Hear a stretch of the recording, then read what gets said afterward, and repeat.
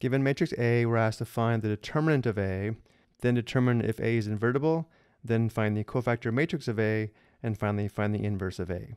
Let's begin by finding the determinant. We will perform cofactor expansion on row 2 because row 2 has 2 zero entries.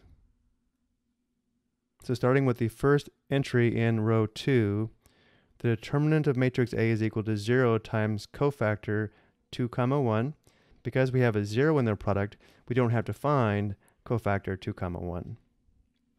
So we move along to the second entry in row 2, which is -2. So we have plus -2 times cofactor 2, 1, which is equal to -1 raised to the power of 2 plus 2.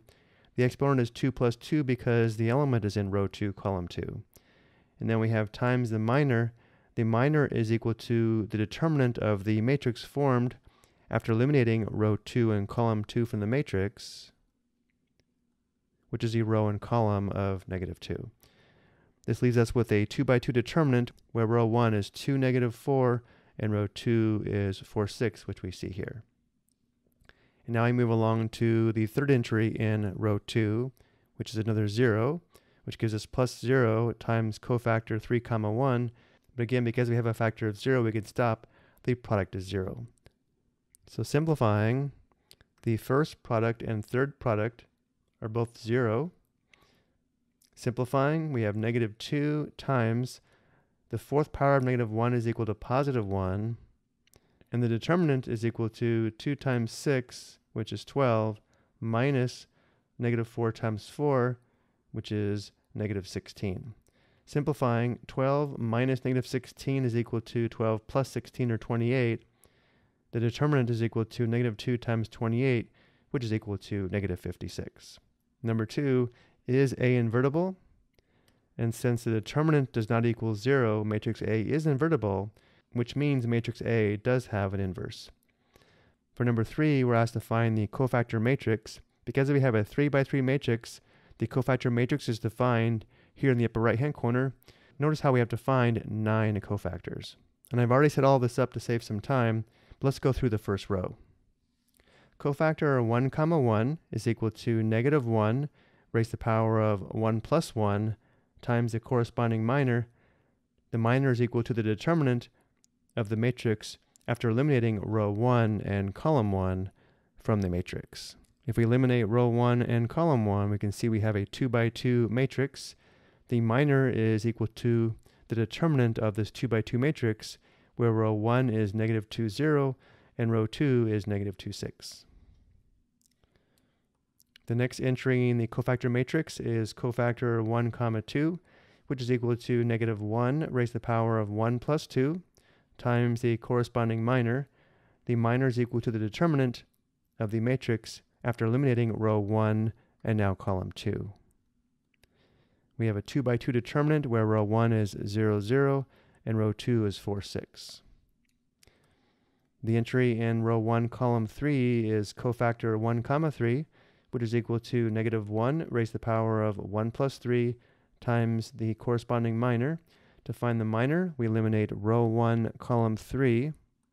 The minor is equal to the determinant of the remaining 2 by 2 determinant, where row 1 is 0, -2, and row 2 is 4, -2.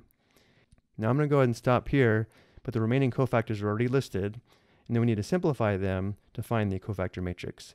Again, let's at least simplify the first row. In row 1, column 1, we have the square of -1, which is +1, and the determinant is equal to -12 minus 0, or -12.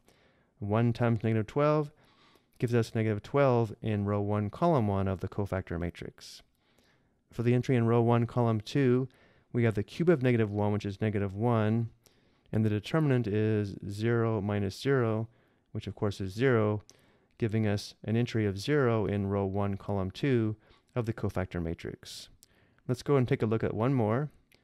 In row 1, column 3, we have the fourth power of -1, which is +1, and the determinant is 0 minus -8, which simplifies to 1 times +8, which is 8, giving us an entry of 8 in row 1, column 3 of the cofactor matrix. So you may want to pause the video and verify the remaining entries for the cofactor matrix.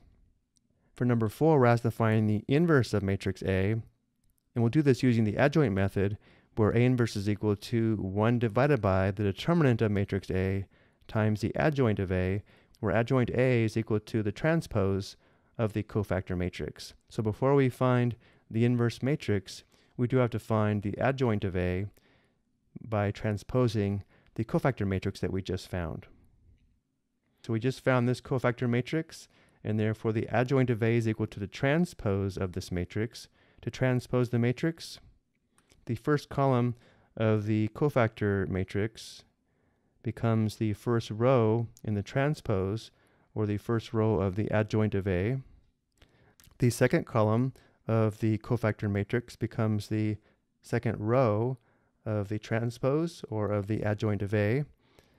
And the third column of the cofactor matrix becomes the third row of the transpose, or the third row of the adjoint matrix.